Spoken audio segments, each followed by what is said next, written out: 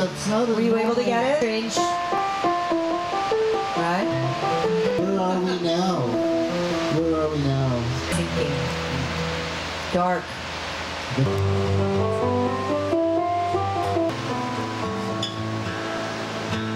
Going to the chapel and we're gonna get married. Going to the chapel and we're gonna get married.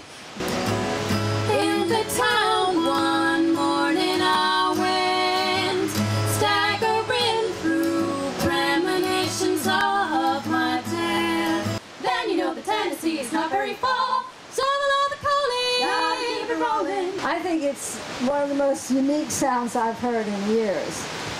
Tonight she walks into a small cafe and fills a big ashtray. The waitress smiles and calls her hum. Such kindness from a stranger's lips.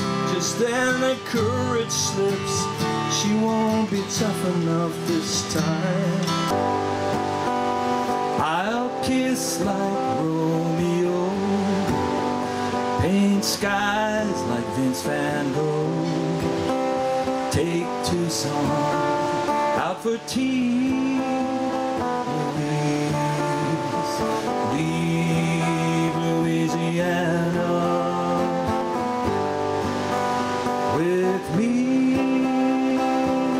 You go double time, okay, go on. And it's a long way back in the moonlight. And if my impulse isn't wrong, and if the crickets sing along, I gotta know, can I kiss you now? Can I kiss you now? Okay, hold it. I want you to go back and do it the sucky way, all right? As a somewhat seasoned songwriter, there's always something to learn and make you humble again. So thank you very much.